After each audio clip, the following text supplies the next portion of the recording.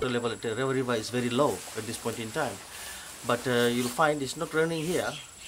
But if it's raining, it must be raining upper side of the Nath city. And for your information, the Wainandina and Wainimala River all pour in water here in this River River. And the other part, lower part of Nosori, you'll find the Wainibuka River. They pouring here. So you'll find the sudden rise in water in River River. So what people, I request people to take precautionary measures. Their livestock should be taken up the hill, probably somewhere in safe areas. And they should also, if they want, they can move to my school as a evacuation center there, and I'll make necessary arrangement with the commissioner's office so that we can supply them with necessary, if necessary, the food.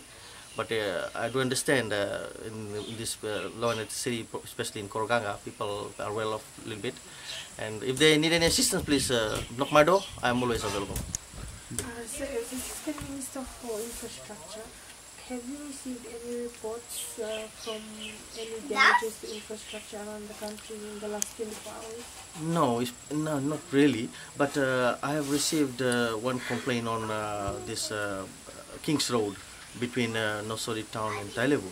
There's 2 landslides there, and I have already informed the